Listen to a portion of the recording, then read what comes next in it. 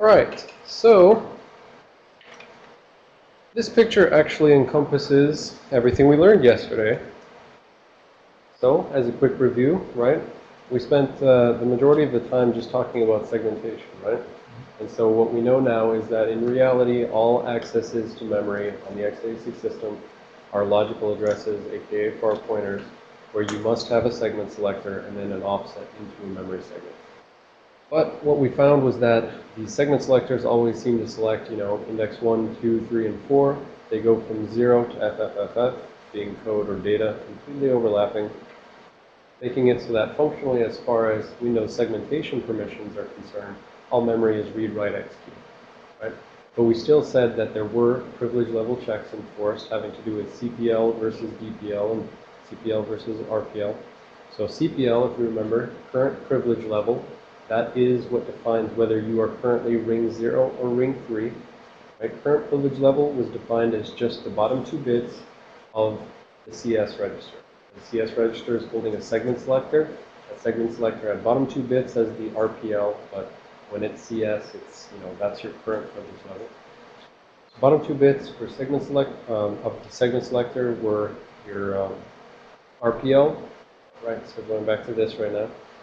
Talking about the segment selector, for CS, whatever the bottom 2 bits are, that's your current privilege. For everything else, that has to do with, what you're requesting, what the current privilege level is for the stack segment or the ES segment or the DS segment, etc. It's saying, I currently have a ES segment which has an RPL of 3. This is my current requested privilege level. And I know the requested sounds like, it should be the request of what you're trying to go to, for instance, but it's more like what you're currently at. And so when the hardware, when you're using that segment selector to try to access some segment, right, it selects something from the GD key or the LD key. And the hardware checks, is the RPL, for instance, less than or equal to the DPL, the descriptive privilege level, in one of these segment descriptors in the table, right? We saw the segment descriptors were 64-bit structures that had a base, 32-bit base, saying here's the linear address where my segment starts, 20-bit limit, which says here's the size of my segment, and then the granularity flag saying this is a limit in terms of bytes or a limit in terms of 4 kilobyte chunks, right? And then there were some other miscellaneous stuff. So, yep, that was the first major part. Was just learning about logical addresses, how they go through, find segments, how we find the GD key or the LD key, and how you take that offset and you add it to the base of the segment to get a linear address. And we said in the condition, when it's the case that the CPU is running without paging enabled, then linear addresses map one-to-one to physical addresses, and therefore, if you've only got a small amount of RAM, you can only access low memory addresses because your linear maps to low. Low linear maps to low physical. If you try to access high linear, it maps to high physical. You simply don't have that RAM. Hardware is going to be like, I don't know what you're asking for. You can't access this high. But then we layered on top of it the notion of paging, right? And so paging was to get you to the point where you take a linear address and it need not necessarily map one-to-one to physical addresses. So the point is, you've got some number of page directories and page tables, which the OS sets up, the hardware knocks down. The hardware automatically takes any linear address that comes out of this page, out of this initial segmentation translation, right? It gets a linear address as the output of its segmentation hardware. It takes the linear address, it breaks it up, and it uses the first part as an index into the page directory. And we saw a little bit about what each of those entries look like yesterday. It uses the second part as an index into the page table, and the last part as an index into the page, which is found within the page table. And it's just offsetting directly into that page and saying, here is the offset in memory where my actual data is. And so, for instance, another point that we had yesterday was that the CR3, the control register 3, is a very critical thing to know. That always points at the base of the page directory. When the OS switches around between context of user space processes and kernel process, etc., how it handles the different memory spaces, which are potentially, mutually exclusive. Maybe there's no memory stored between two different processes. Maybe there's a little bit of shared libraries or something, which it's mapped into both processes. But the point is, the OS manages different directories and different tables for different processes. And when it wants to go ahead and switch into the context of a new process, it changes the CR3 register so that it points at the appropriate translation tables for that process. When it comes back to kernel, the CR3 is set back to the kernel memory space, which covers all of the kernel modules and everything else. So that's the basics of what we learned yesterday, and we were just starting to dive into what the actual entries were. We did cover the fact that CR3 actually holds a physical address pointing at the base physical address of a page directory, and that page directory must be 4 kilobyte a line. Each entry in the page directory holds the physical address of a page table, which must also be 4 kilobyte a line. Each page table holds the physical address of a physical page, which must also be 4 kilobyte a line. All right, so any questions on, the overall stuff right now, segmentation, anything you want me to go back over again? But otherwise, we'll just do a quick breeze through the stuff that we saw at the end of class yesterday for page. Anyone on the phone have anything?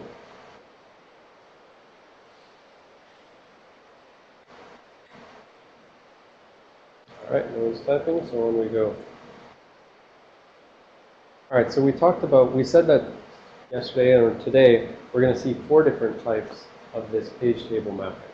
So in the tradition, what we've learned about thus far is the traditional 32-bit linear address space to 32-bit maximum of 32-bit physical address space, and you have 4 kilobyte pages. We said also there is the possibility to instead have these large 4 megabyte pages, and so we're going to see that sort of thing later, and we'll describe why you might use giant pages. And then we're also going to talk about physical address extensions, which is trying to get your OS to have the ability to access up to 2 to the 36 bits of bytes rather of RAM. And so that potentially gives you 64 gigabytes while still running a mostly 32-bit operating system. And again, there's a small page and big page version of that. All right, we covered the control registers. We said 1 is never used. We never care about that. CR0, it has 2 bits we care about, 1 to turn on paging and 1 to turn on protected mode. And you can't turn on paging until you get protected mode. So therefore, we know that in real mode, for instance, or system management. Well, I don't know. I've heard conflicting reports on the system management, so I won't say anything. But definitely in real mode, you can't use paging. CR2 then. So we just got to the point looking at those entries yesterday where we said a page directory entry and a page table entry is going to have a single bit at the least significant bit called the present bit. And that says, is there currently a valid mapping from virtual to physical address space, right? And the CPU, or the OS will be updating the page tables and page directories, right? So as it maps new memory, maps something into memory, it says, okay, I got to go update those page tables so that this new virtual address stuff maps to real physical address stuff, and you load up a DLL or you load a new process and stuff like that. It's the OS's job to make sure the virtual memory space makes sense and that everything that got moved from disk into memory, such as binary when you double click on an exe, the OS's job to make sure there is a valid mapping from the virtual address space that the binary gets put into over to physical addresses where it is copied from disk into physical RAM. Oh, and so the point is, CR2, when the present bit is not set, when you ask for a linear address, which turns out the hardware goes ahead and tries to walk the page directory and page table, if it finds an entry based on those, breaking up the chunks of the linear address, if it uses that to get to an index where it looks at that entry at that index and it says, oh, you don't have the page, or you don't have the present bit set, then it just automatically fires off a page fault. And it sets CR2 to be the address of the code which was executing and requesting this other address which isn't actually mapped. So that means, if your code is dereferencing a null pointer and there's nothing in virtual memory at the address 0, right? CR2 will get set to the address in your code where you have, a move to 0 or an add plus, memory address 0 and stuff like that. So CR2 gets set to the address of the thing which caused the page fault, so that potentially the OS can sometimes fix it, as we talked about with paging things out from disk to memory. Let's call it swapping for this class's purpose. Right? So like the Linux notion of swap, we say that if we run out of physical memory, we swap it out to disk. So the OS can swap stuff out to disk, and if it needs to do that, it's going to set the present bit to 0, but then it's going to set the upper 31 bits to some OS-specific data structure that helps it find that swapped out data on disk at some point in the future, if anyone tries to access it. So CR3 was the most critical one as far as we're concerned. It always points to the beginning of the page directory. So if you want to go, look at the page directory, you could pop open WinDbg, grab CR3. Now, the problem is CR3 is a physical address, right? Or it's the top 20 bits anyways are a physical address. So you've got this question like, how do I go find the page directory if it's a physical address? I can't, if I type anything into the debugger, I'm giving it a virtual address. So you need to know what virtual address translates eventually to that physical address, which is in CR3. But thankfully, Windows uses a special convention so that they always map whatever's in CR3 to a specific virtual address. And we'll go over that later, but that's how you and the OS get around this fact that you've got page directory entries, page table entries, and CR3 entries, which are physical addresses, and therefore you can't just access them normally. You need to make sure they're mapped to a virtual address, which you know. We'll talk about how it does that later.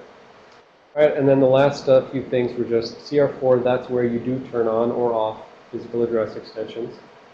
PSE is where you turn on or off the ability to even use large pages, so that, if the hardware comes and sees you've specified a large page in your page table or page directory, then it'll go ahead and send off a fault, and it'll say, sorry, you've got you don't have page size extensions enabled, but you are trying to use big pages, so something's wrong.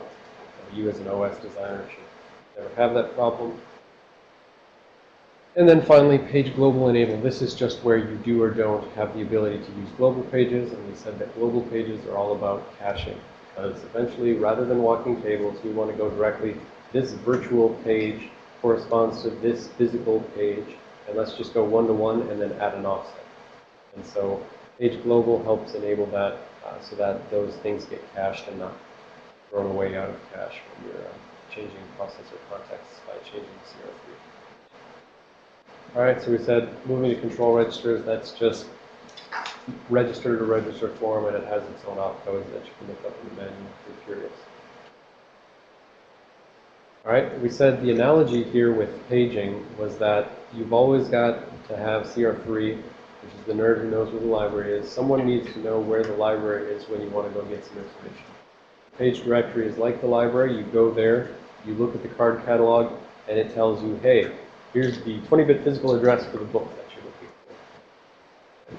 So a 20-bit physical address gets you to a page table, which is the book. You go to the table of contents in the book, you index some amount past it, and you say, aha, this is the page where the information I want is stored. Right? That gives you the physical address of the page, which analogy works out in this. So you've got the physical address of the page, you flip to that page, you find it, and then you say what offset within this page has the actual information that I care about, and that's where you get the actual word that you're looking for. Let's pretend that it's a dictionary. It's the book that you just looked at. And so you're searching for a word data. All right. Yes. So is this all being implemented here by the OS? It's implemented in the sense that the OS knows that it must provide a table with these page directory entries and page table entries and stuff. These are data structures which are specified by the processor. And basically the processor is saying, if you, the OS, want to use paging, which of course not everything does, MS-DOS, no paging. But if you, the OS, want to use paging, you set these bits to turn it on, and the second you turn it on, you should expect that the hardware is going to be doing this sort of translation on your linear addresses, and the hardware is going to be consulting CR3 for a physical address, so you, the operating system, better put this sort of table with these sort of data structures in it at that physical address. Otherwise, the hardware is not going to know how to translate virtual to physical.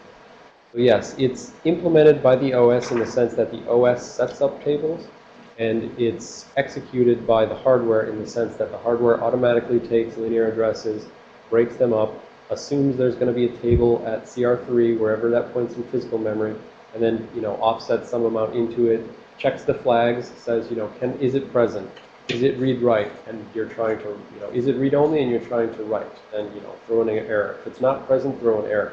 If your user mode code and this is marked as supervisor code, throw an error. So it's like all of those bit flags and stuff, they're all about other checks and things that the hardware should be doing automatically. But then if all of those checks pass and everything's good, then the hardware just grabs out that 20-bit code, assumes that the bottom 12 bits are 0 because all of these page directories and page tables must be 4 kilobyte a line. It grabs out that 20 plus 12 physical address and it goes there to find the page table. And then again, it assumes you, the operating system, have correctly put these data structures in this page table, and then it'll lock the table using that index, and then it will and then it'll again assume this is how we get to the physical location. So does that answer your question? The OS sets it up and the hardware traverses it, kind of says it at the bottom.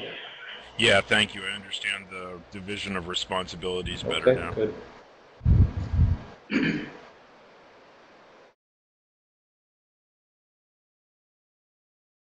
So I was asking, could you turn off on a per process basis the paging so that there wouldn't be translation, right? So like if it's sort of like the case I talked about yesterday. Maybe you as the OS, you don't want to have to deal with these virtual memory. You want to know, like, I store at physical address this. Here's my page directory. Here's my page table. And I just want to go directly there, right? And so the answer is you couldn't do it on a per process basis in the sense that if you do it on per process basis, it also affects every other process and the kernel as well. So if we sort of go back, where was that picture? In the previous slides. If we go back to that one state diagram showing, how you get between different modes, protected mode, real mode, SMM, things like that. It's because of this state diagram that it's not really, you can't think of it as being a per process thing. It's just like the overall CPU is running in protected mode versus, oh, we'll see that's, no, see now I'm just yeah. Right, so protected mode is required for paging, but paging is not required in protected mode. So I'll show this picture again just to be clear. But so what I was saying was, if you turn off protected mode, you jump down to real mode. But we said protected enable, so this was right in this picture. It said CR0 protected enable. If you set that to 1, protected mode. You must set that to 1 before you can use paging. But actually, paging is not required in protected mode. So you could turn off paging and still be in protected mode, and you would still have your tables for everyone else in physical memory. So in general, I would say, yes, you could temporarily do that as long as you had a way that all possible paths from the process to anywhere else, right? So assuming that all possible paths out of that process lead back to the kernel, and the kernel can successfully turn on paging again, then yes, I think you could turn on and off paging for one given process or something like that. I don't think you would want to because it dramatically increases the complexity of what the kernel has to handle on return, right? So it's like if you turn off the paging for one process, you turn off the paging. You're, essentially the kernel is jumping to some specific EIP and letting that code run, right? The point is, when that code is done, it needs to come back and the operating system is now also has paging turned off, right? So the operating system now has to do extra checks in order to say, is paging currently enabled? If so, turn on. I guess maybe that's not that big of a complexity issue, so maybe it wouldn't be that hard. Yeah. So I'll go ahead and say yes. You can turn off paging, and it's probably not super hard, but it definitely has a little more complexity, yes. So I know that in Windows, the kernel has visibility into every process's, I guess, page directory in this case, right? Because Right, that's the kernel manages all of them, and it's even Windows or Linux or anything else, right? Right. Whoever knows how to find all of these things, whoever has access to them, and see everyone's numbers. And the kernel also has its own page directory, which it's using. So the okay, I think I was just trying to reconcile the fact that some people call the kernel's memory space flat, which is not really true. Yes. Right. It depends. Yes, it depends on how you call flat, but the kernel's memory space is non-internally isolated, if that's the way you want to think, and that's probably what people are referring to. It's the notion that, you know, all of the kernel memory, nothing is protected from anything else, right? The kernel is protected from user space processes, and each user space process is protected from the other user space processes. Bill, can we go over to the board? This is kind of how I think of it visually.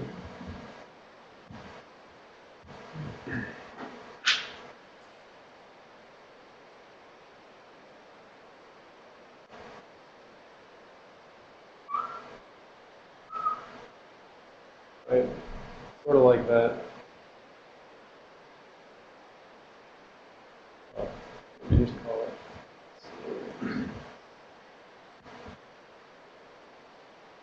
calc.exe, notepad, right?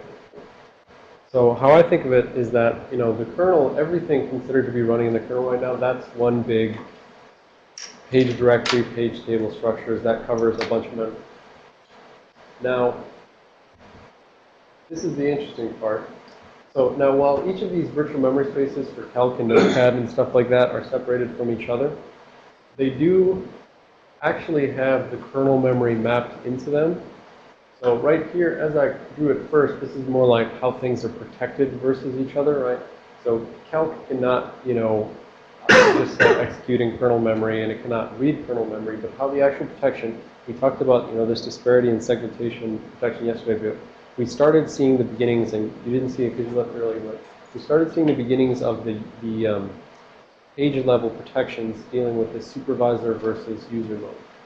So in reality, for each memory space, for calc.exe, it does have all of the kernel memory mapped into its virtual memory space, but because of segmentation, it can't jump to that because it would be an interprivilege level transfer, and it can't succeed because it gets ring 3. Like, it gets all of this memory space, but it's a ring 3 segment, right? We saw it went to 0 to FFF, it's a ring 3 segment. If it were to try to jump into the ring 0 segment, it would have problems. But more importantly, like, if it were not even trying to inter-segment jump, right? If it were just trying to jump to these actual addresses, then the paging level protection would say, you know, this is supervisor, this is user. So the paging level protection, even though everything can be mapped into the same memory space, this will be isolated, as the initial isolation was trying to imply. This will be isolated from calc based on the fact that it's supervisor, and the only way, and so in reality, whenever you're jumping in a kernel, it's doing that inter-segment jump, and you're changing to ring 0. And once you're in ring 0, then, you know, it no longer matters because you are supervisor and this is supervisor. So it's the combination of those two which work in sort of a funky way. So you may have all the kernel in your space, and you may think, well, I just call a library routine and, you know, it jumps into the kernel. In reality, during that call to the library routine, you're changing out of this virtual memory space into a different, you know, you're changing out of this segment into a different segment, and make sure I'm saying this right. And yeah, and because of that, because you're changing out of the segment into the ring 0 segment, the supervisor level paging no longer applies, or no longer will prevent you from executing stuff. But you are not necessarily changing an actual memory space. So this, your page directory, your calc.exe may call kernel, some kernel library, but you're not necessarily changing out of the page table translations and stuff. And we'll come back to this again when we talk about the caching. And I talked about that global page and why you would maybe want to mark the kernel as global so that this guy can jump in and out of there, but this mapping of all the kernel data is at these, you know, physical addresses. Everyone has that mapping of the same kernel data is at these physical addresses, so that when you jump to a library thing, you don't have to actually transfer virtual memory spaces. You don't transfer virtual memory spaces, but you do transfer rings, And because you're transferring rings, the supervisor versus user memory. So similarly, Notepad has all of that in its virtual memory space based on this page tables, page directories. But this chunk of the page directories is marked as user. This chunk of the page directories are marked as supervisor. And therefore, it can't just go there directly. In order to go there, it has to change up to supervisor level, even if it's still within the same page directory and stuff like that. Call its library and return. And so the only time you're actually getting this straight up like transition of like, you know, hey, calc.exe is changing into the virtual memory space of kernel is, for instance, when calc.exe is timed out. Like, the kernel is supposed to switch between all of these, right? It's supposed to give them all, you know, roughly equal time on the processor. So when kernel says, hey, calc, you've run long enough, stop, right? And that happens by things like interrupts. Kernel gets called back, sets a timer that says, like, look, I'm going to let calc.exe run for, you know, 10 microseconds. I don't know what it actually is. So it says calc.exe you can run for, we'll say it's, you know, 100 microseconds. And when that 100 microseconds is up, an interrupt occurs. Because of the interrupt, we automatically transfer to the kernel. We're automatically in the kernel's virtual memory space, which is separate from these guys' virtual memory space, and which doesn't have every user space process in it. It just has kernel in it. And from there, you're in that space, and then you can say, okay, calc.exe is done. Go to Notepad, and you do then transfer virtual memory spaces and stuff like that.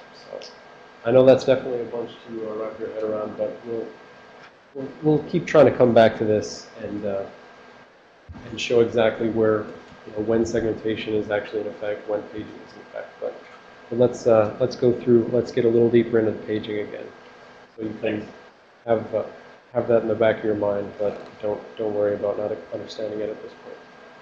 All right. Any other questions at this point?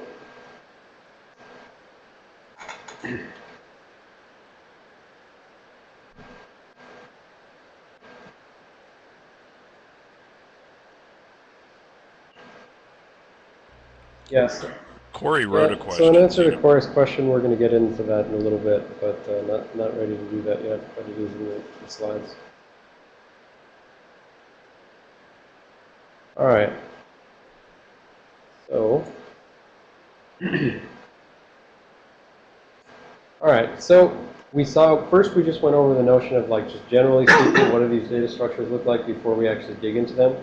And so we said the first thing is CR3 does hold a physical address of the page directory. So OS's responsibility to switch that up every time it wants to switch between virtual memory spaces. So it holds top 20 bits, the bottom 12 bits are always assumed to be 0 because all of these page directories, page tables, and pages must be 4 kilobyte aligned in this type of translation.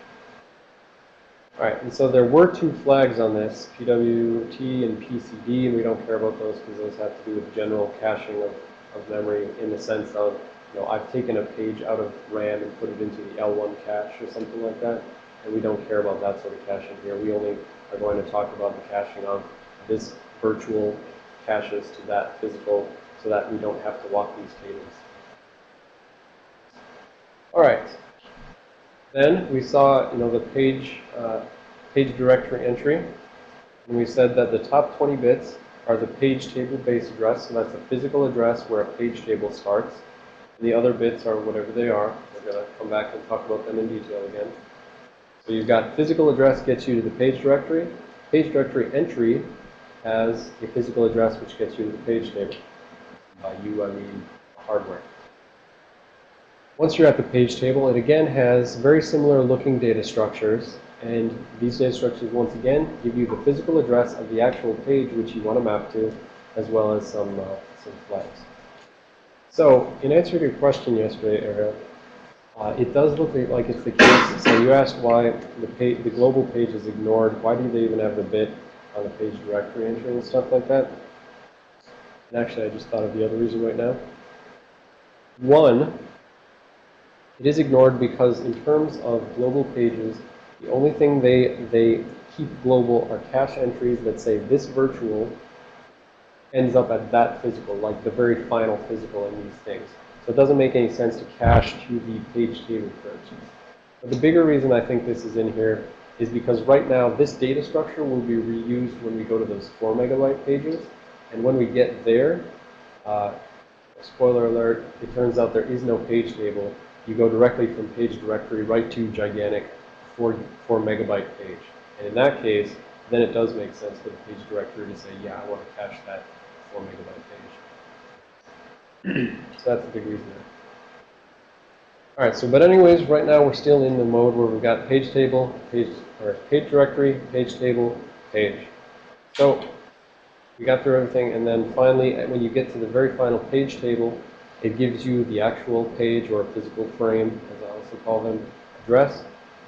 So you've got a frame, and then you just take, the hardware just takes the last 12 bits of the linear address you were trying to access, and it turns that into a 12-bit offset into this thing, and you know, that all makes sense, right? If you want to access the very last byte of a 4 kilobyte thing, and you've got 12 bits in which to access it, right? You set FFF in hex 12, that'll get you to 0 plus FFF, the very last byte. All right. And so I had the thing on here about, quote, the other virtual memory, aka swapping, aka paging. But yeah, the point is, I was just saying that, you know, right now there's nothing really special about these 4 kilobyte pages, other than to say these are sort of the units that the memory manager in the OS has to use in order to make the hardware happy, right? The hardware will always assume those bottom 12 bits are 0.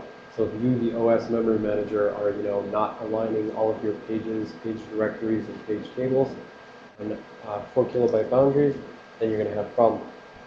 Hardware is going to be accessing different areas, interpreting them as, you know, different entries and stuff like that. And so the main point is, when we get to what this is setting us up for and what the whole point of virtual memory is that you can have, you know, a limited amount of physical memory, but you can map it to this 4 gigabytes of virtual memory. And if you run out of physical memory, just go ahead and take one 4 kilobyte chunk, read it out from physical RAM, write it to the disk, and go ahead and reuse that, you know, chunk of physical RAM at whatever address it is. Reuse it elsewhere instead of reuse the same virtual memory to physical translation. All right, so now we're drilling down into the actual entries in each. As we saw, each has an entry. The major point is just to get you to the next physical address. But then there's all these different flags which the hardware automatically checks. And so it's the hardware's job to go through and check whether or not this virtual to physical actually makes any sense. Because he said most of the time in that 4 gigabyte space, there's going to be big old chunks of nothing. Right? You load up a 1 megabyte executable.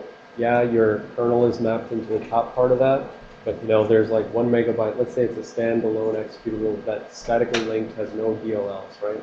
So you've got, you know, kernel stuff in the high memory, 1 megabyte of your executable in the low memory, and everything else around that is just a bunch of non-mapped virtual to physical translations. So with hardware, if you ask for those addresses, right? If you've got erroneous code that asks for the address 0 and you have nothing mapped at 0, hardware is going to see, okay, let's take that linear address 0, break it down, you know, 0th index into the page directory. It gets there, and you know, if you're not using it, this entire page directory entry is going to be zeros, right? And that means the present bit is going to be 0. And the hardware knows when the present bit is 0, it needs to fire off a page fault, put the address of whoever asked for 0 into whoever tried to access memory at 0. It's going to take their address of where their EIP is right now, put that into the CR3, or sorry, CR2.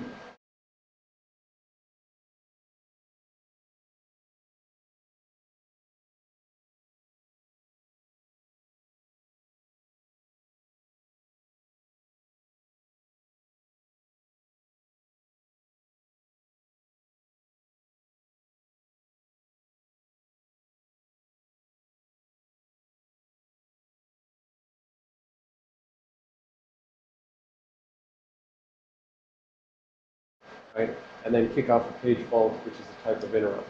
The OS can handle that page fault and say, you know, look, yes, that's 0 there, it's not present, but, and actually, sorry, I should say, like for all of these things, present or read write or user supervisor, if any of those things turn out to like not work out, something's not present, or you're trying to write to a read-only chunk, you're trying to access supervisor memory from user. All of those are just a page fault. And then it's the OS's job to catch that page fault and go ahead and figure out what it should do about it, right? You know, maybe it wants to kill the process, maybe it can recover. So I guess I'll talk about it later as well, but no, I'll talk about it later. So the key point is when the present bit is 0, the Intel documents say you can go ahead and use those top 31 bits for whatever you want.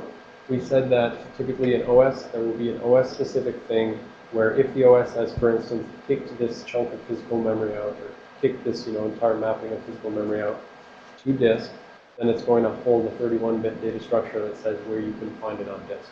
And that's just so that it can, automatically and silently read it back into memory the next time someone accesses it.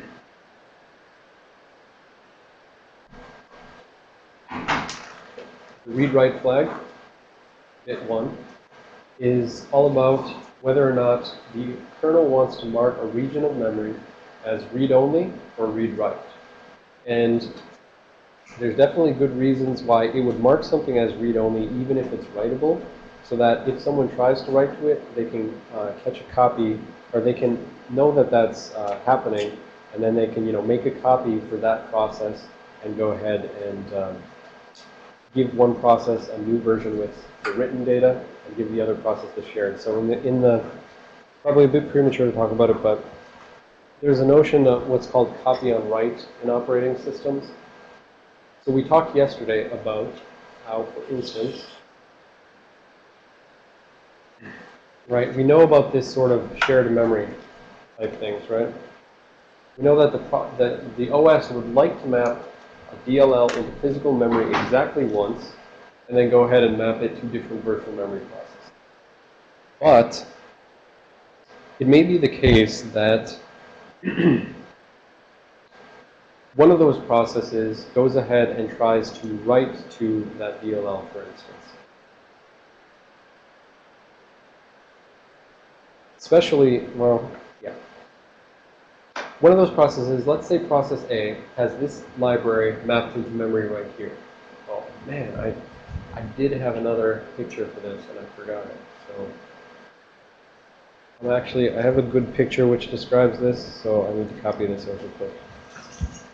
All right, so this is what I'm going to be talking about is a little trick that the operating system does in order to try to share memory as much as possible, but when it finally finds that it can't share memory, so if it knows that at some point, I've got the same physical memory mapped into two different processes, but what should I do if one of those processes writes to that physical memory? Should I make it be the case that every process that has it mapped sees it? Or should I make it be the case that, only the one who wrote to it sees their copy, but everyone else is still isolated? So there's different scenarios there, right? We said in some cases, when you're mapping memory between two things, you do explicitly want them to be, sharing data between that memory or something like that. But in other cases, such as shared libraries, if one process, right, we're trying to enforce isolation between those processes, right? If one process writes to a common DLL, let's say it overwrites some code in that DLL, right? It hooks the code by putting a jump instruction at the beginning, jumping back to their code. Do you want it to be the case that all processes are now modified? The answer is no, because you as the operating system are trying to isolate that. So what it does to enable the memory sharing, but simultaneously prevent the modification in one process of, shared things like libraries from being viewed across all the processes, is it uses something called copy on write. In that case, what the operating system does is it takes that read-write flag in the page information, right? So you've got your virtual memory space is all just a bunch of page tables. It takes the page tables which map to these physical addresses and it marks them as read-only. If process A goes ahead and writes to one of these, the hardware sees, hey, you're trying to write to a read-only page. Page fault, OS. Do whatever you want to do about that. Right? And what the OS can do is it can say, aha, right? Post cow, let's post copy on write. The OS can say, look, here was before, shared library chunk 1. Both of these processes see the same thing.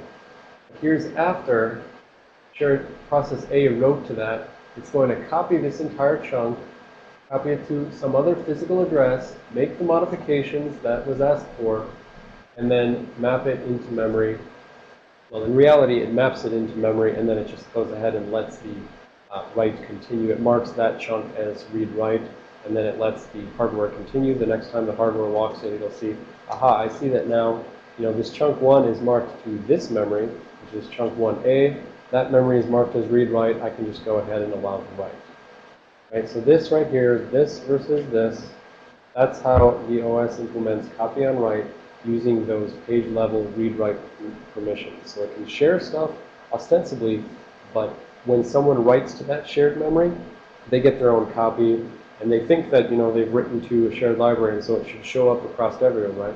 But if you go ahead and do this, and, after this class, once you've got this sort of knowledge, you can just, open up a user space process with WinDebug. You just use a tester process and all that. You can set everything up the same. And just, go find a DLL. You can use LM for load modules, which I think we may see here later, or if not, write it down. In WinDebug, you can use LM to list modules in kernel space. That'll list a bunch of kernel modules. In user space, that'll list all your DLLs. When you do that, you can just go in with WinDebug, set the memory window to whatever DLL, write a change to that, and then open up a different process with WinDebugging user space and see whether that change propagated or not. I think for some locations in memory it does, like read-write data section, for instance, does, right? Because you want that writable data to go between different processes, right? But for other sections, it won't.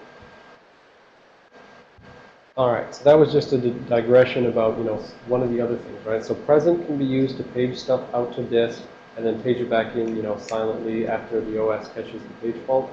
Read-write can be used to implement this copy on write type of thing in an operating system so that it can share memory, except when someone tries to mess it up and then give them a different copy.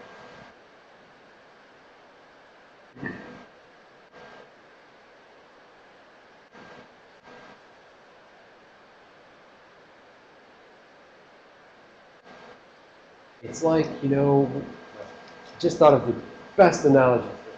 It's like you've got this virtual pool space, right? And it's like you take all the kids to the virtual pool, and they think they're all playing in the same pool. But when someone tries to pee in the pool, they're copied out to their own pool. It doesn't affect everyone else. Right?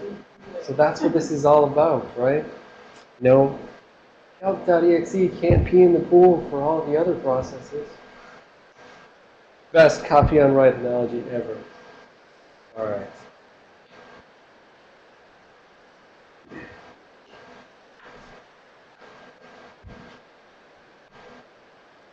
So we talked about present, we talked about read-write, and then we need to know about user supervisor, because this is the big place where actual kernel user space memory separation is implemented, right? We said with segmentation, we don't think you can call or jump or return into the kernel segment in order to be, or into the kernel code, even though it's, even though all of memory is mapped into every segment, right? User space gets one big segment for data, one big segment for code, and everything is there, right? All of the linear address space. But when paging is enabled, you've got this extra protection, which helps you make it so that you can't actually read or write to the kernel code, right, or data. You can no longer read or write because when the kernel is setting up its own virtual memory space, and when it's setting up each virtual memory space for all of the little processes like calc.exe, going back to this picture on the board, Bill? Bill, can we go to the board?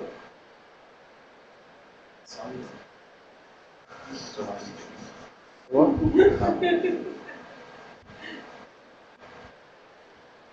All right, thank you. All right, so going back to this, the notion of user versus supervisor flag is such that the kernel has its own virtual memory space that has none of this. So maybe let's break this out into some separate things. As far as the kernel sees the world, the kernel sees the world like this.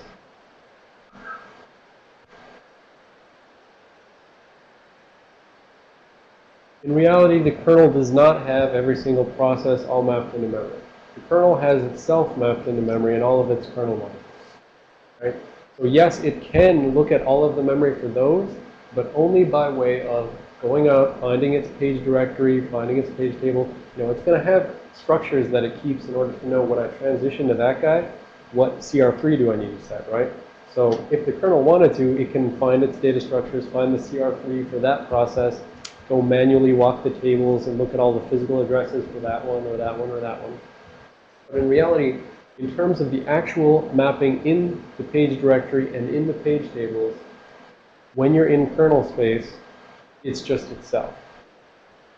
What we see for something like calc.exe is that, like I said before, it has calc.exe, and then it's also got kernel.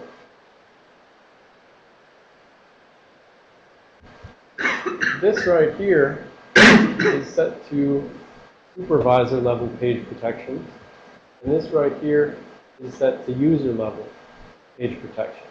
So the page directory can have all of this, but the kernel protects itself from the calc.exe by setting all of its memory to supervisor only. Therefore, you must be ring 1, 2, or 3, in order to, sorry, 0, 1, or 2, in order to access it, or calc, which is set to ring 3, is not able to do it, right? So this is the virtual memory space, and layered on top of that, remember the virtual memory space is, virtual memory space is the linear address space, right? And we know that the entire linear address space in segmentation is all just, you know, this is DPL equals 3, base equals 0, limit equals F, F, F, F. Right? So, the reason why the kernel has allowed itself to be mapped into this space, even though it's protected, is so that there's this limited cache of physical to virtual to physical addresses, as we'll see in a bit once we get past all the descriptors. The reason the kernel has been there is because we know that the kernel exports an API of all those system calls, open file, you know, talk to the network, whatever else, right? So the kernel does want this thing to be able to call code in it, right?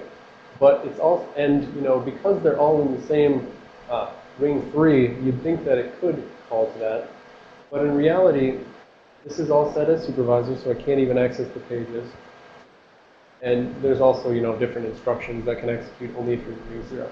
So when calc.exe wants to transition to, when it wants to actually call some kernel code in order to have it do some library function for it, what happens is, we use this one, you get, because we only have very mediated ways to access from ring 3 to ring 0, right? That was a point I was trying to make yesterday. You can get there by interrupts, you can get there by inter-segment calls and stuff like that, but whenever you're going ring 3 to ring 0, there's going to be some sort of, you know, well-managed way to get there, call gates and stuff like that, right? So the entire API here has to be based on one of those ways to go from a low privilege to a high privilege at some very specific point that the OS exports, right? So what happens here is when this wants to call some kernel code, what it does is it needs to transition from ring 3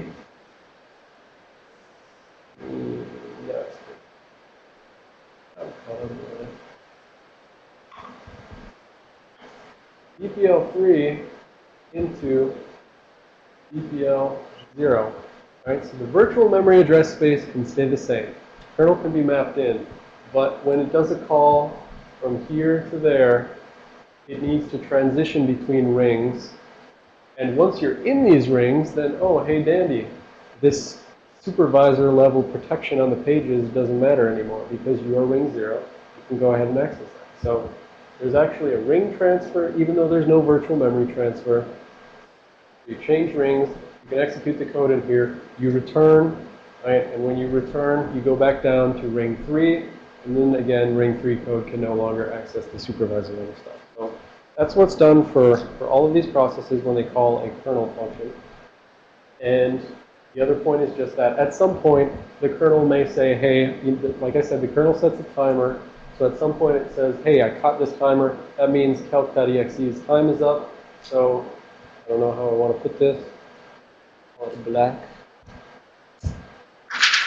So at some point, if like a timer fires, then this essentially goes back to there. And then the kernel says, okay, calc.exe, you're done. Now it's time for notepad.exe. Transitions into a ring 3 thing with the virtual memory space that still has the kernel in it. If that wants to call any libraries, it's got to transition to ring 0. But not every transition to ring 0 is like back to the virtual memory space of the kernel. Right? So you can transition between rings but still be staying in the same virtual memory space of your process. But at some point, you will come back to the kernel. Kernel will be doing management things in order to, manage all the different processes, to let them pretend that they all have, exclusive access to the CPU.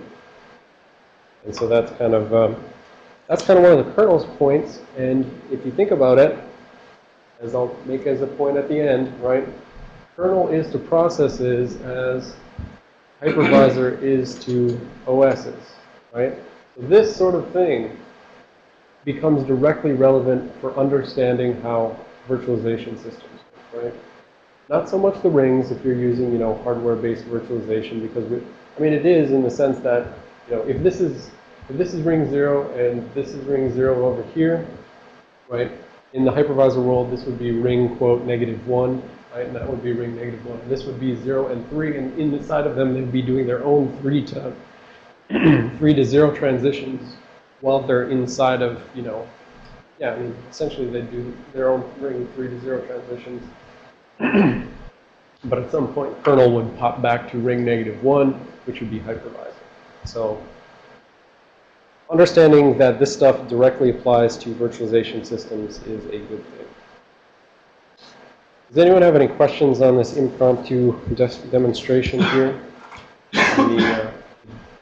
The difference between, the kernel's page tables, which it keeps for itself, which it doesn't map any user space processes, versus user space processes, which the kernel keeps one set of tables for every user space process. And it maps itself into those, but it protects itself with supervisors, so that the only way you can get the supervisor is changing it so that you're ring 0, and you now can get the supervisor code, that stuff. So that's kind of how the interplay between segmentation and paging works, basically. Any other questions on that? Yes, good job on the different key file. All right, so that was just trying to get at the notion. I probably should make some pictures like that for the slides now that I've thought of it. All right, so that was pertaining to the user supervisor flag and how it relates to. These protections are much more granular than the segmentation, right? Segmentation could be granular if the OSs wanted to do it that way, but they don't. So segmentation is not what's stopping, for instance, reading code and data from kernel space. It's actually the paging which is doing that protection. Because otherwise, the user space, segmentation may prevent user space from jumping directly to some code in kernel. But if user space can write code in kernel, they just write whatever code they want in the kernel, and then the kernel will eventually jump back to wherever it jumps back when it transitions to an interrupt handler or something like that, right? And that's why you need to have both the isolation of code execution as well as data access. All right, and then the only little thing, so this is pretty much where we left off yesterday. We got to right here, but the only other thing to say about this user and supervisor is that they interact with a flag that we haven't seen before. In CR0, there's something called write protect. It's not a security mechanism, it's a sanity check mechanism.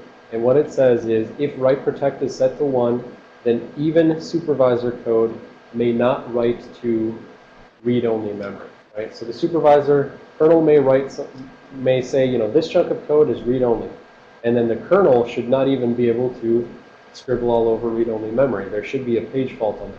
But if you turn off the write protect flag, then the kernel can just go ahead and write to any. It basically tells the hardware, if I'm supervisor right now, go ahead and ignore whether or not the read-write check is failing. Right? You're saying don't page fault if you're trying to write to a read-only chunk of memory.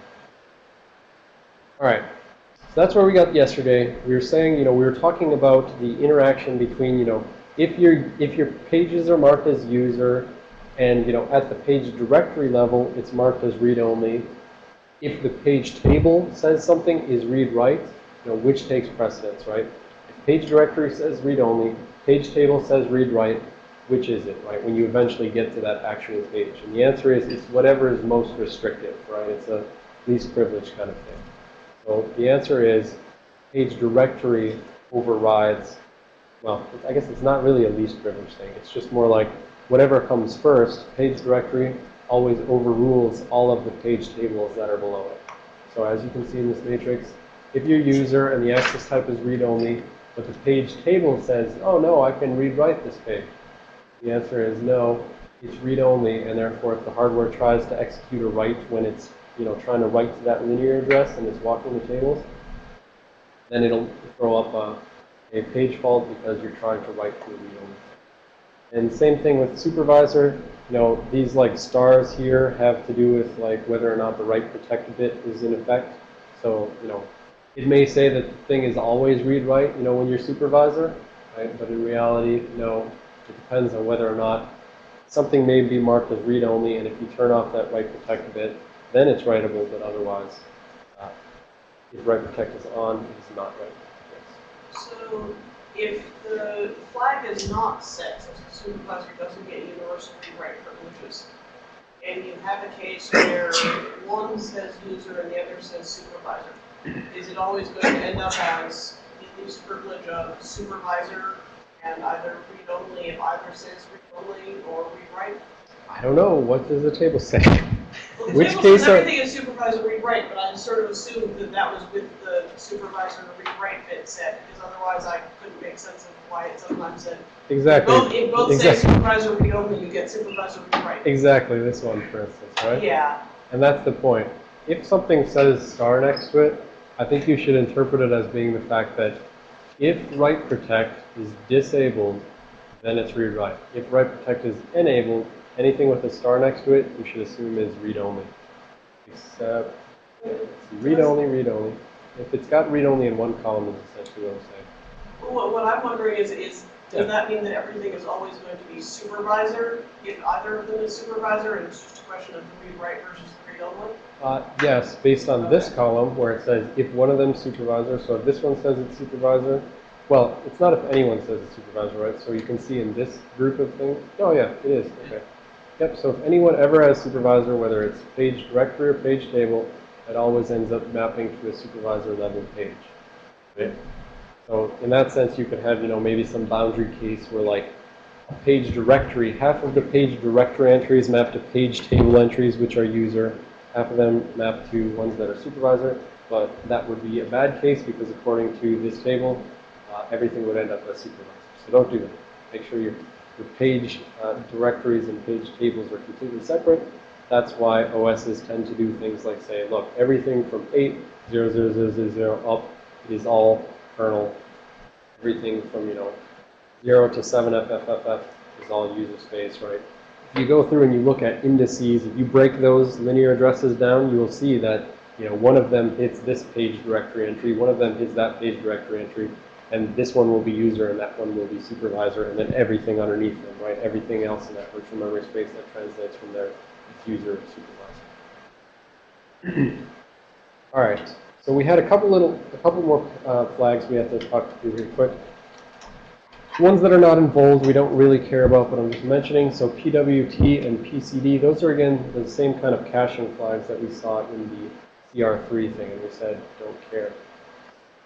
Access flag, that's something set to 1 by the hardware every time that it's actually read or written from something. And sometimes the OS will care about that, sometimes it won't. And so the point is, when the OS is filling in each of these table entries, it will set it as 0. And then at some point in the future, it may come along and say, if that was set to 1, I know that the hardware has accessed that, and maybe I need to do something, maybe I don't.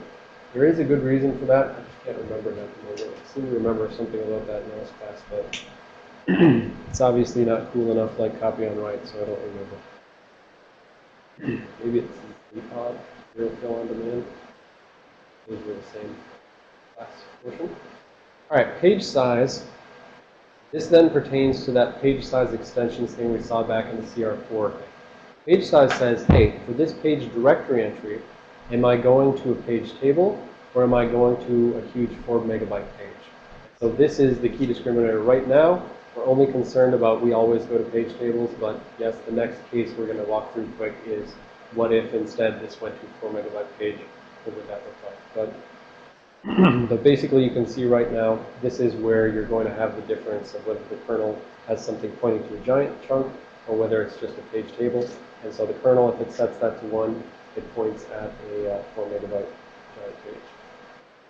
So for now, you should assume this is always 0 so that you always get to a page table. And then finally, well, not finally, yeah, finally, the global flag. And we said this has to do with the cache. So the cache is named a translation look-aside buffer, or TLB. And you can think of it like, what type of translation is it trying to keep in a buffer off to the side? The translation between some specific linear virtual address and some specific physical address. So TLB is you got this little buffer cache off to the side where the hardware, instead of trying to always walk the page tables first, goes and it says, you know, when do I have? I don't have a picture, so we'll talk about it a little later.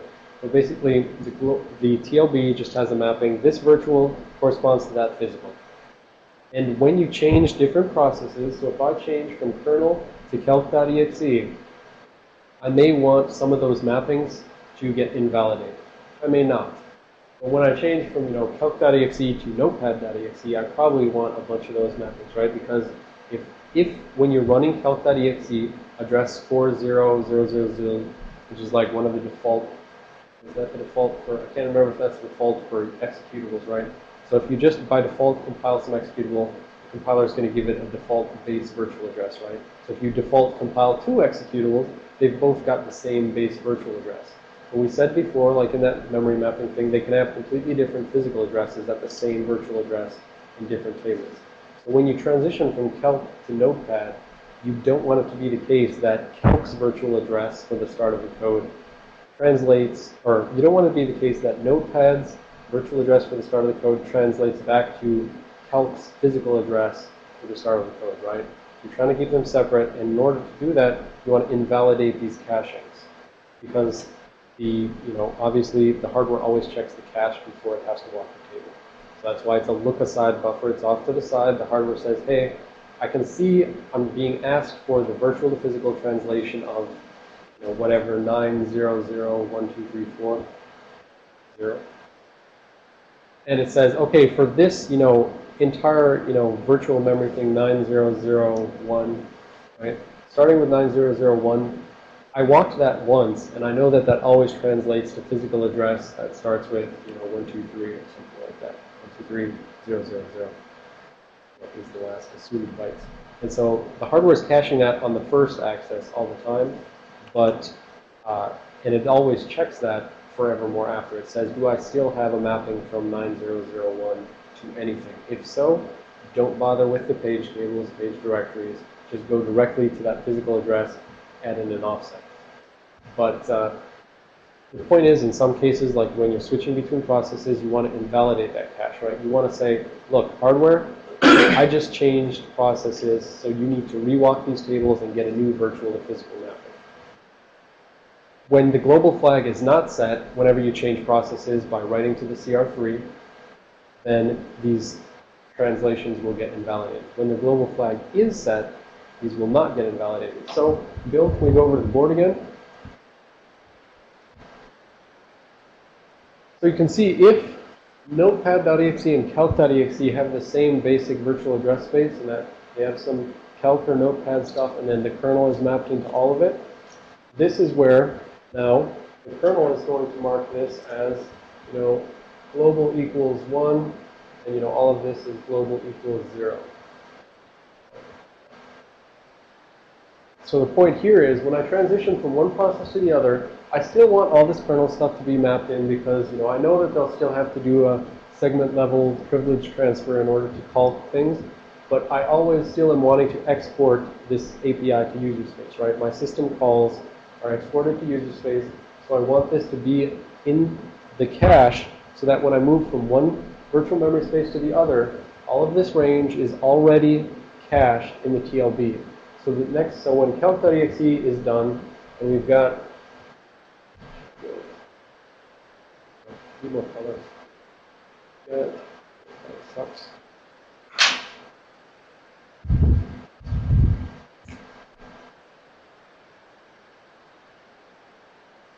Right, Notepad's got its own little thing going on over here. Right, so you transitioned out to kernel. Kernel says, sorry, calc, you've run long enough. Time for Notepad. It puts, again, it's exporting this API. It wants Notepad to be able to open files, open network connections, whatever. So it puts itself in memory so that it can call those kernel functions.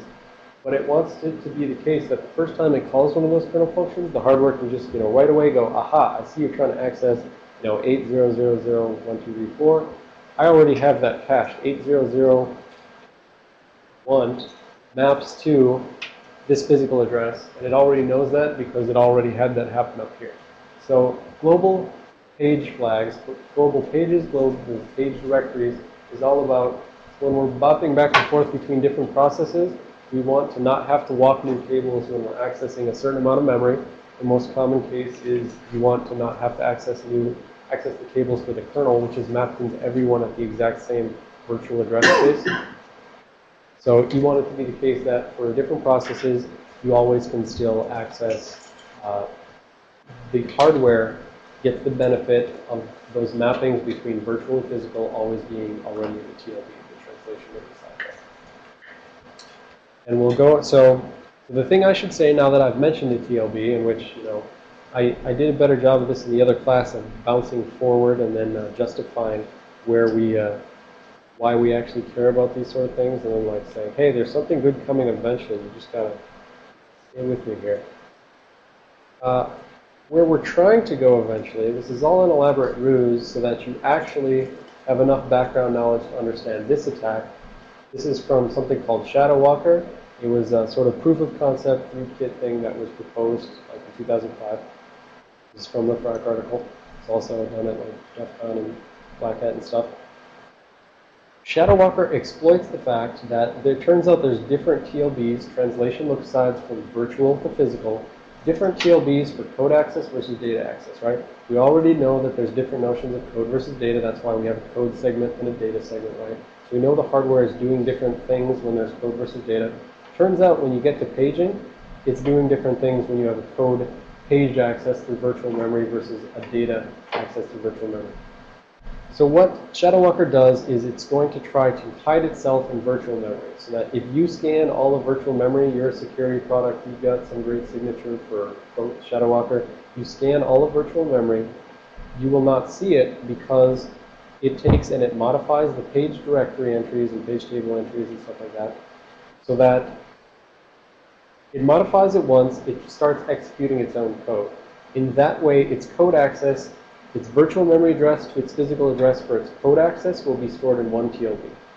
Then it goes back, and the next time you try to access it as data, it modifies the page tables so that in the data TLB, the data access maps to a completely different physical address. Same virtual address, different physical address, and it's modifying, potentially the same page tables.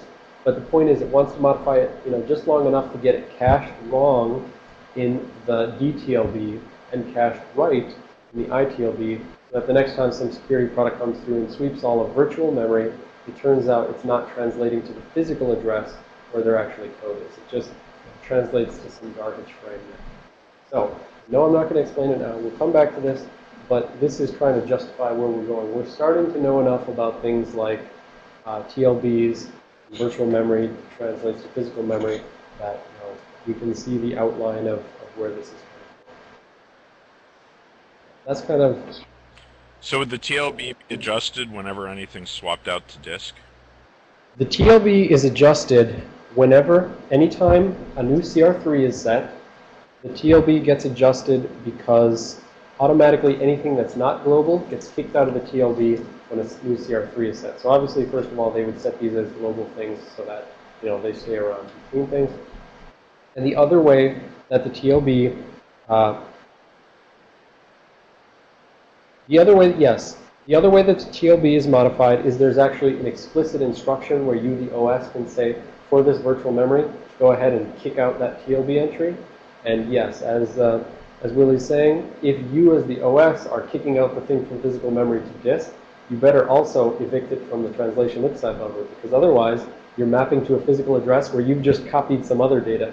You've taken that data, put it off the disk, and you put some new data in there. If you don't evict the TLB thing, it'll definitely, the hardware will just say, oh yeah, virtual vet, physical vet, and it'll go to something you've swapped out of disk and reused. So yes, it's on the OS, but when the OS is paging something out to disk, it uses a specific invalidate page instruction where it says, dear TLB, kick out your entries for this virtual address. Good question. All right. So we're ways away from that still. That's where we're going. All right, so we're done with the page directory entry now.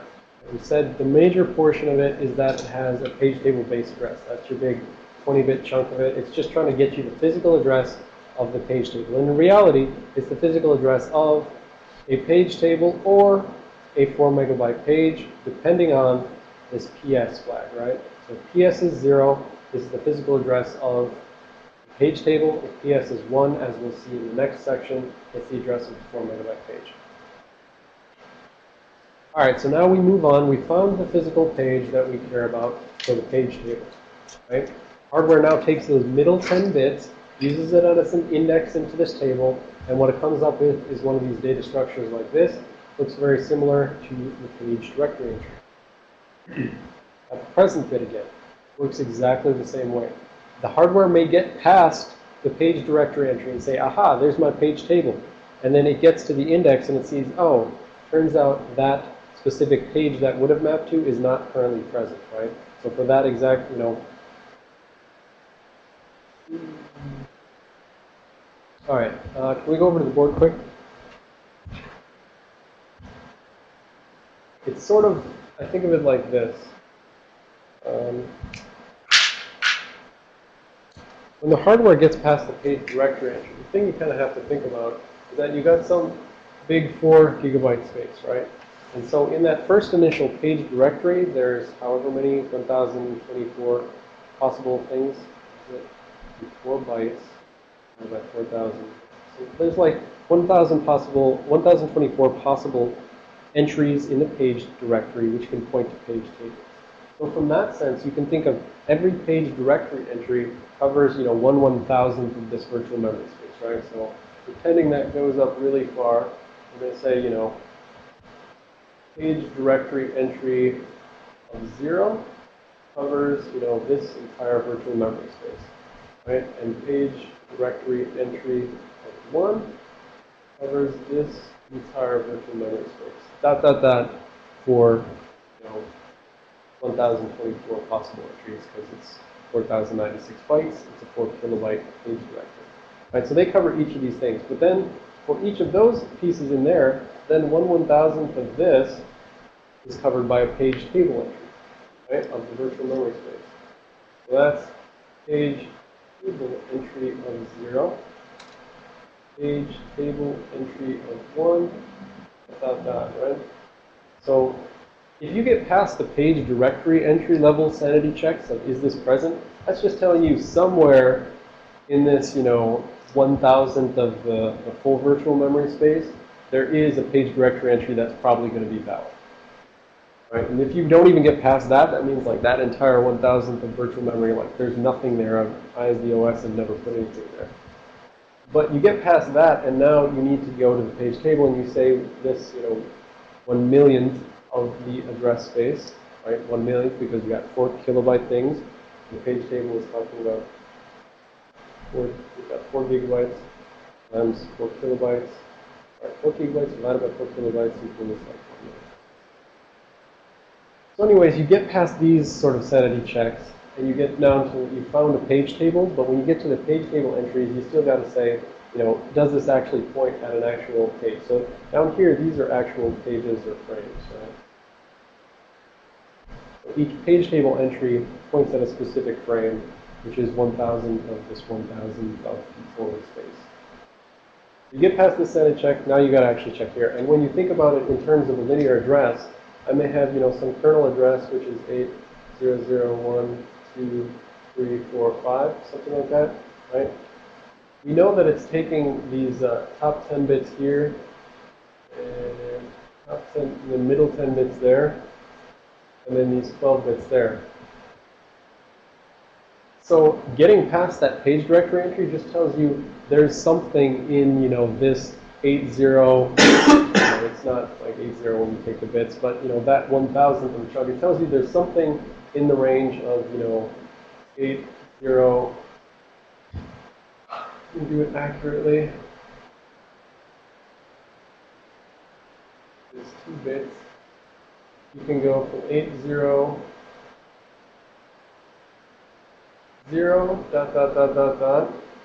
x, there's something in that range to 80. I think this should be half of f. And so is it 7? Yeah, 7. Right? The fact that you got past this right here is telling you there's something somewhere in the virtual memory address range of 800 ... 807 ... There's something in that range somewhere, but you don't know if, you know, for instance, 803 ... is, you know, this is 800, this is 807, is 803, is there anything even filled in? That's why you're going now to this page level check, page table checks, and the hardware needs to check once again, is this even present, right? No, this simply could be not there, right? And this could be there.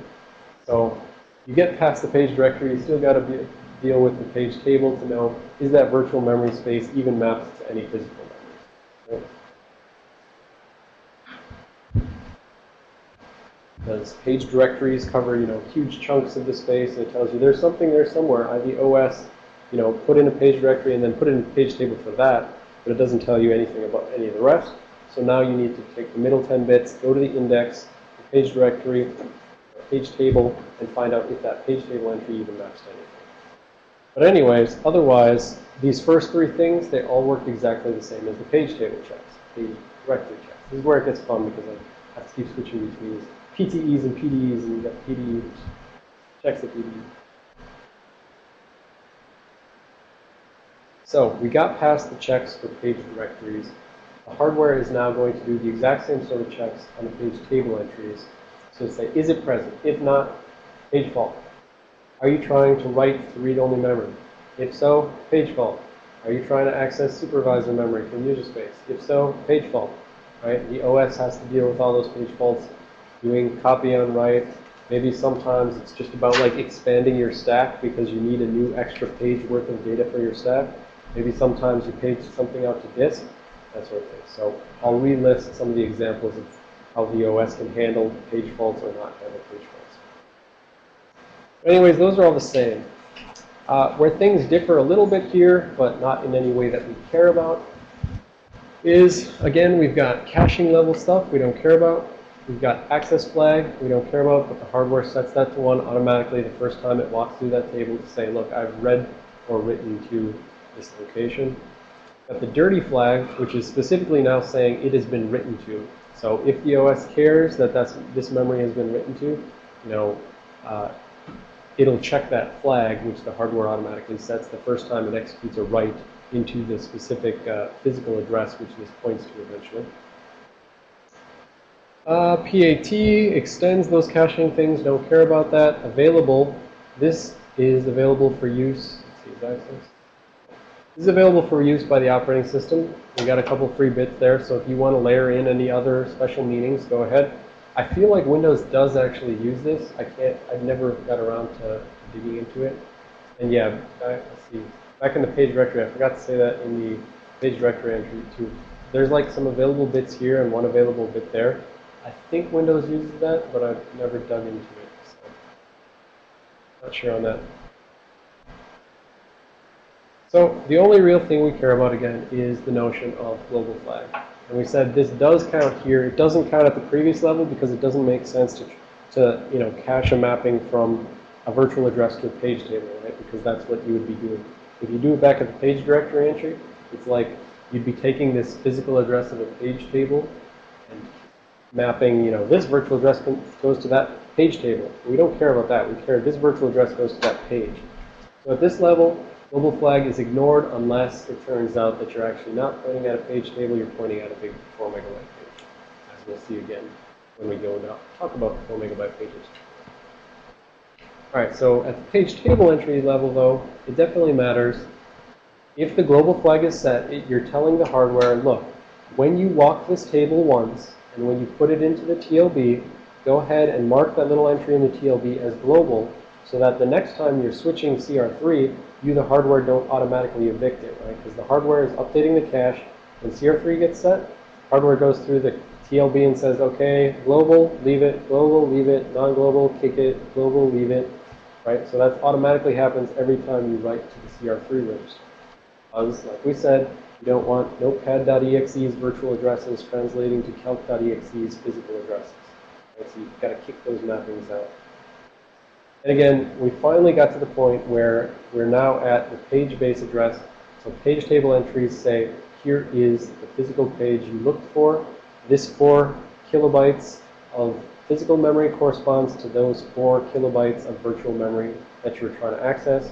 And finally, okay, I didn't have it. Finally, when you get to that page, you just take those last 12 bits and add it to the physical address book. You meaning the hardware. The hardware adds the last 12 bits in the virtual address, the last 12 bits in the physical address, and bang, you've got the actual data that you were looking for. All right, so any questions on this so far? We're going to do a little lab on using the PTE plugin for WinDebug, which will show sort of how Windows is actually mapping. It'll just basically parse out, here's the page directory entry, here's the page table entry, this is what they look like for this virtual memory address. So, but before we do that, going back to this notion, we've now seen, physical address here points to that directory. Physical address there points to that table. Physical address there points to that page. And each of those entries has a bunch of things the hardware is supposed to check, like, is it even present? Are you trying to write to read-only memory? Are you trying to access supervisor stuff from using that sort of thing? As well as caching stuff you don't care about, and things like global, so that the hardware can automatically mark stuff in its cache as global or not. Does anyone have any questions on any of the entries, any of the bits, stuff like that? Anyone on the phone got anything?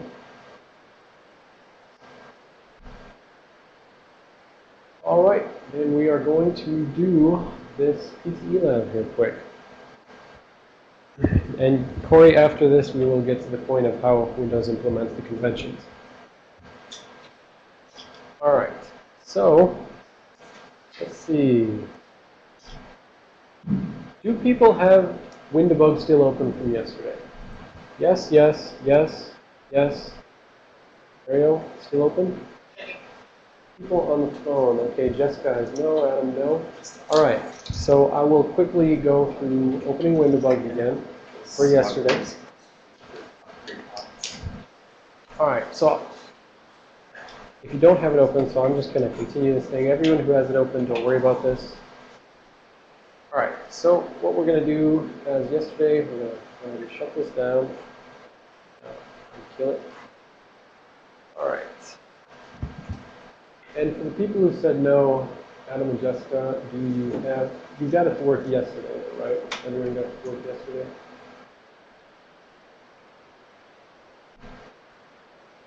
Okay, Adam.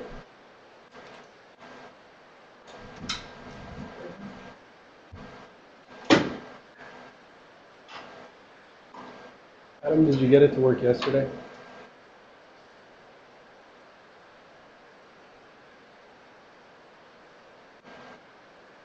People who have it working, you can look at the slides and stuff and start going through it if you want, but obviously I'll go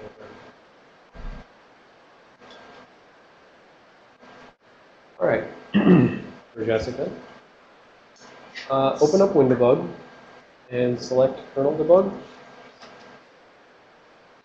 All right, you want to have the same settings. You should have the same settings as yesterday, // /, /, whatever, and with the pipe box checked, but don't hit OK yet. What you're going to do is you're going to go over to the virtual machine, and your settings should be the same as yesterday. So you hit play virtual machine. When it gets up to the boot screen, you're going to go ahead and you're going to hit return, and then you're going to quickly go out and hit OK over in kernel debugger. So I hit return at the boot screen for the debugger enabled. Then I go out and I hit OK in the kernel debugger, and it should get a hold of the virtual machine. You may have to hit Control-Alt in order to get your keys to escape from the virtual machine. Then the virtual machine should be booting, and your kernel debugger should be attached. All right, so what we're going to do for people, if you already have it at the command window, that's fine. If not, go to debug and break. That will allow you to enter commands at the command window. So what we're going to do is we're going to look at a specific virtual address, and we're going to see how that translates to physical address. And just for whatever's sake, I decided to use the GDT address, the base address in linear memory, virtual memory of the GDT, and that's in our GDTR register, right? So if you go over to your registers, you should see that the GDTR is set to 800-3F00. You're going to double click on that, copy it, and then we're going to do bang, PTE, and then paste that in there. So exclamation point, PTE, and then paste that in there. I'm just going to go around and look. Right. Oh yes, so I think I forgot to say yesterday to put in our symbols, and this won't work unless we have symbols. So you need to go to File, Symbol File Path. All right, now let's see if I've done this enough that I completely remember it. It should be SRV, capital SRV, star, C:, Windows, symbols. I think it really doesn't matter where you put it, but this path right here is saying I'm going to download symbols from the Windows symbol server, and I'm going to cache them in C:, Windows symbols. And then the address of the Windows server is HTTP, and make sure you have the star again after C:, Windows server, star, or C:, Windows symbols, star, HTTP, // I think it's DL, Microsoft, no, MSDL. msdl.microsoft.com/download, plural, no, download singular, symbols plural.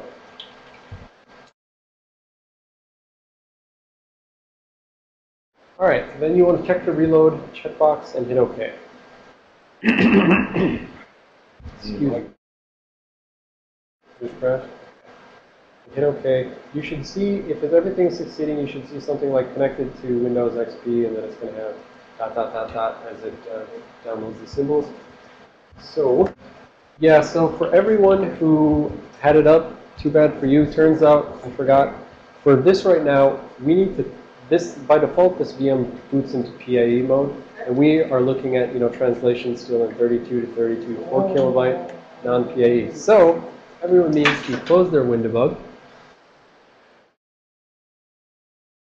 Right. Can we save our workspace? You can save your workspace so that it'll just come back to the same thing. Although I don't know if that's actually going to work different PAE versus not. I think it may consider it different enough. Did yours have all of the organization when WinDebug connected?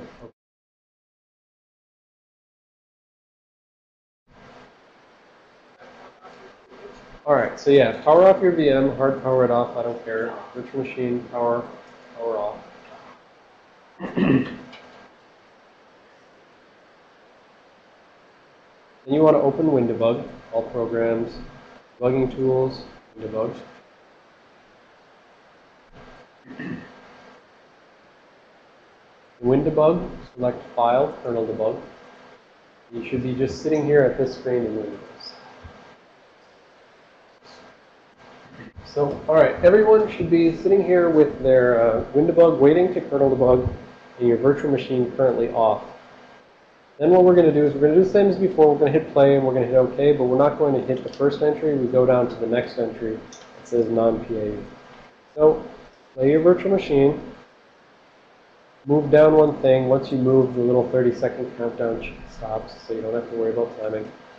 So move down to this middle entry that says no PAE and debug enabled. Okay, so is everyone on the phone at this point right now? So before we continue on, I want to make sure everyone on the phone is at the boot screen, waiting to turn on waiting to boot into the non-PAE version, and then we're going to hit OK, and then we're going to jump out and hit OK in the kernel debugger. All right, so we're going to just hit OK inside the VM, hit OK, hit Control-Alt to get out, and then go ahead and hit OK over in WinDebug. So there, yeah, see, I got my environment back up still. FYI, if you're ever worried about like losing all your 4 windows and stuff, you can go to File and Save Workspace. Try this. All right, for everyone who's sitting there with the debugger saying, you know, debugging not connected and stuff like that, what you can go ahead and do now is go to Debug and break. That'll break into the debuggy, hopefully. There you go.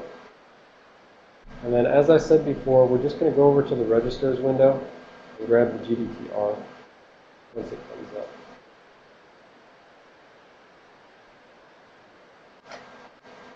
Good, my symbols are still there. We're going to copy and paste the GDTR, which is like 8003F000. You'll be bang PTE and paste it, but we're not going to hit OK yet because we need to make sure that all of your symbols are loaded successfully. Actually, even I'm not even going to put that just to make sure.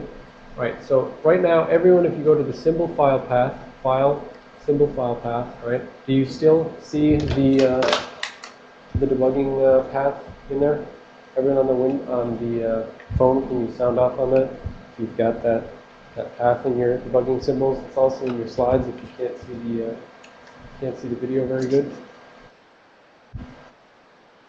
Yeah, so you lost here. Yeah, I lost my whole setup. Sure, it's in the slides.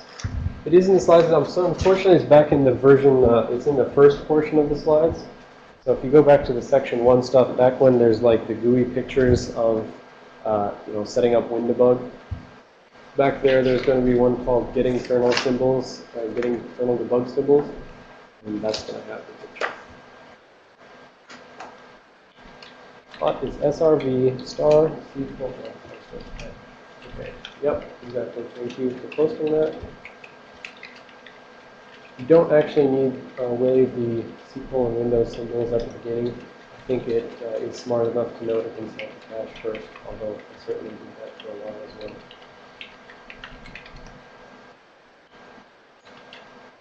All right. Okay, and you will potentially see errors when you like click reload and OK, but that's just saying there's some third-party modules right now which you can't actually find. So on mine, it says couldn't load the symbol for Intel PPM.sys. That's just saying this is going out and consulting the Microsoft symbol server, which pulls down debug symbols for Microsoft things. So yeah, if there's things like VMCI or other things which are third-party, VMCI is like VMware kernel modules that for VMware tools. If you see errors with respect to that, just saying you can't load the symbols, then that's fine.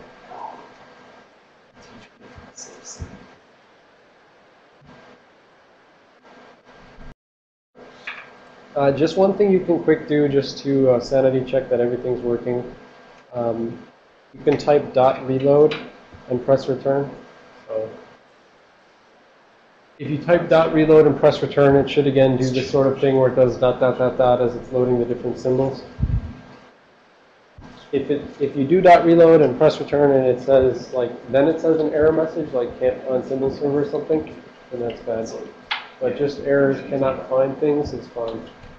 All right, and so when everyone thinks they have their symbols loaded, just go ahead and again hit that bang PTE and then the 8003F000. Right, so this is saying, okay, look, we've got a register This register points at the base address of the global descriptor table, right? When paging is not turned on, right, in the early boot of the system, when you're in real mode, that register would have just specified, this is a linear address, go ahead and map directly to physical memory. Once we turn on paging, now this is a virtual address, and it maps through the page tables some way, somewhere to physical memory, right? And so what this PTE command is going to do is it's going to say, okay, I'm going to break up this address the same way the hardware does, 10, 10, 12, and I'm going to go ahead and go to the page directory based at CR3, go index 10 in, and I'll show you literally what the page table entry, page directory entry was. Then I'll go to the next one, show you the literal page table entry, etc. So go ahead, issue that command, and you shouldn't type a slash like that, like I did. So it's saying, okay, you asked me for virtual address 800-3F000. PDE is that virtual memory address C0300800. So it turns out Windows has a specific convention that it uses in order to find all of the physical addresses for page directories, page tables, and stuff like that. They have a convention they use in order to find that in virtual memory, because we said CR3 is a physical address. Page table entry has a physical address. Page directory entry has a physical address. So Windows, as long as paging is turned on, can't just go directly to those physical addresses, you know, update these directory entries, table entries. It needs to have some sort of virtual memory mapping so that when it wants to get to that physical address, it's at a known virtual address. And so we'll see how it implements that in a second. But for now, you can just sort of know that it turns out when you have, well, I can just say it. All page directories start at the page directory always starts at, on this non-PAE code, C0300000. So that's always where it maps the page directory in virtual memory. For every different virtual memory space, for the kernel, for all the user space processes, for all of those tables, it always makes sure that the base directory itself in physical memory is mapped at a constant virtual address so that it can always find it based on that. Same thing for page tables. They're always mapped at C00000. So we'll come back to understanding how it does that and how we can calculate the virtual addresses of these, you know, physical addresses stored in page table entries. We'll come back to that in a little bit. But for now, it suffices to say that this command knows it knows that convention, and it knows that if it wants to find the page directory entry for these top 10 bits, it needs to go to the virtual address C0300800.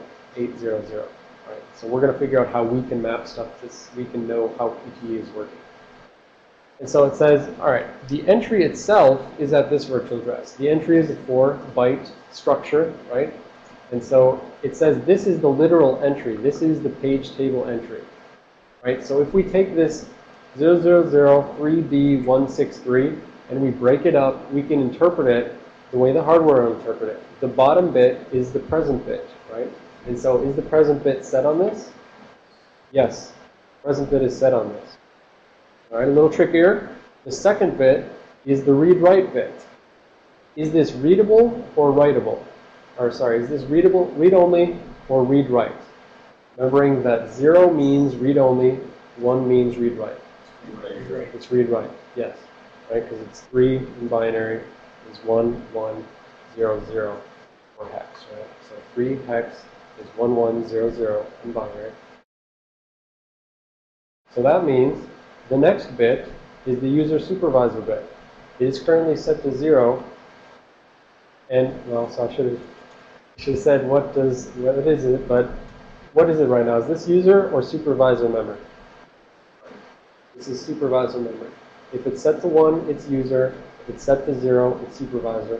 And that entirely makes sense. You don't want your global descriptor table as user memory, right?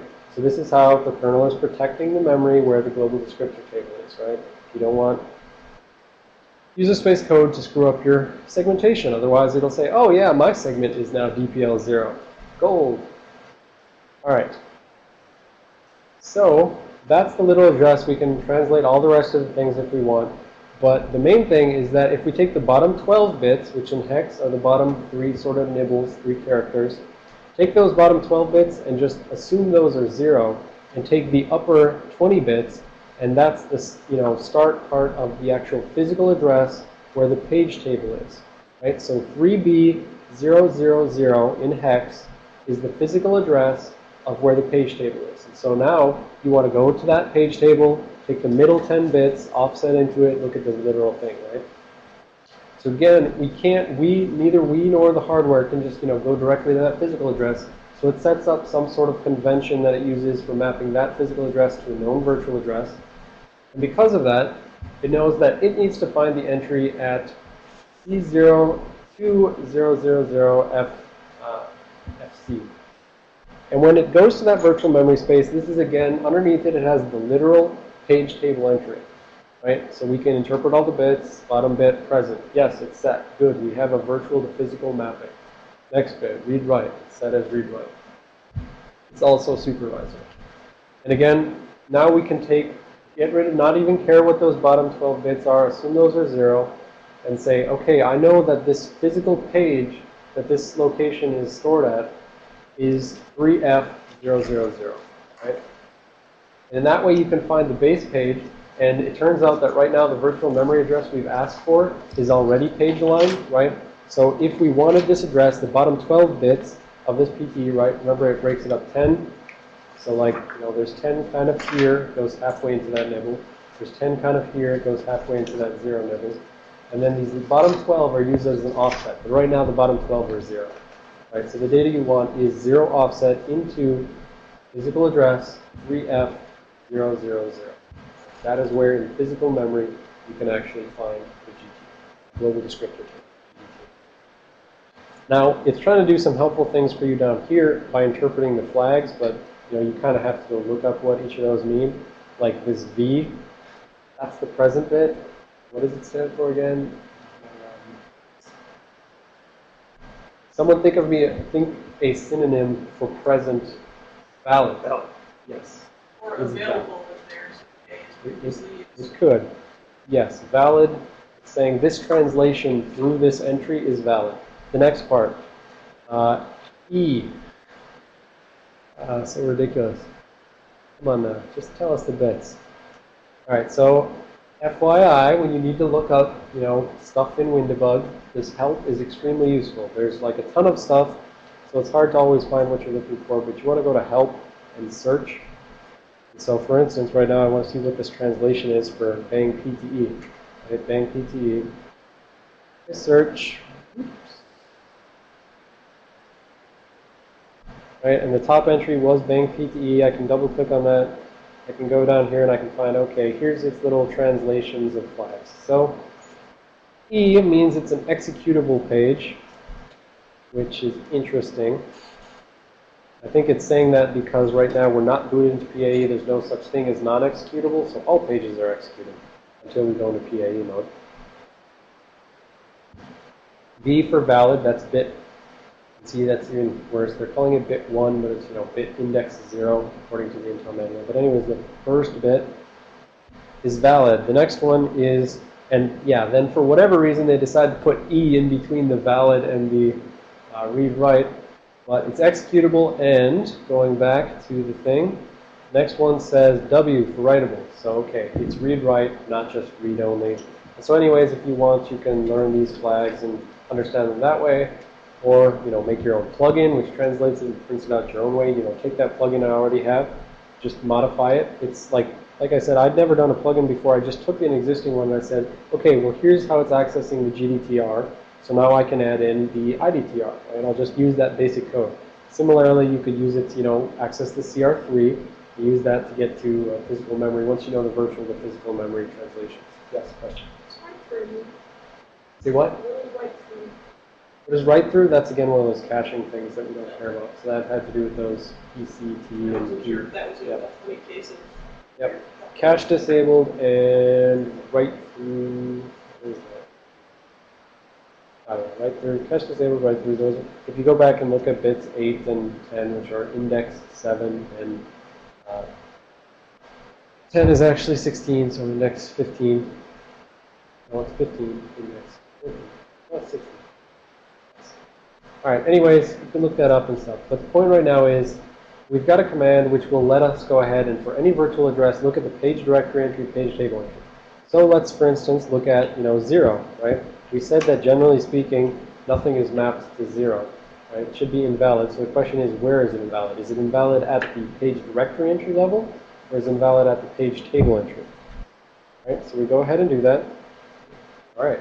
It looks like for the PDE, there is a virtual address, and it does contain something. And when we look at this thing, it's 7, and 7 is 111, so we know that the least significant bit is set. This is present, so that means there is something in that bottom 1,000th of memory, right, that is actually mapped. We then find the physical address at physical address 2040, and then assume 000 at the last part, because it's always page aligned. So 2040,000, we went to that physical address, and we find out that, oh, it turns out that the PTE for that is at this virtual address, but the literal value contained in that PTE is all zeros. It's not present. If you were to try to access this, the hardware would translate it just like this PTE command and say, bang, okay, PTE, got it. PTE, nope, not valid, page fault. Right? OS catches it. OS says, oh, well, are those top 31 bits? Does it look like one of my data structures for page down to disk? No, it looks like nothing. So fail, send down a kill process, terminate process, whatever you want to do about that. In reality, I think it gives the application a chance to, right? So we have fault handling, exception handling. We've got exception handling where when the process screws up, it can register things to try to fix that itself, right? So the OS says, okay, I see you screwed something up. Hey, do you have any way to fix that, right? So you can register, you can say, if I divide by 0, turns out that causes an interrupt, right? So maybe the thing will say, oh, well, if I accidentally divide by 0, OS, please just let me know. I'll go ahead and fix that up and skip that instruction or something. Similarly, page faults, it maybe is going to give it a chance to recover, but probably not in this case. Did we take our break yet? No, we didn't. So time for a break. 10-minute break. Anyone have any questions before we go? Oh, PTE.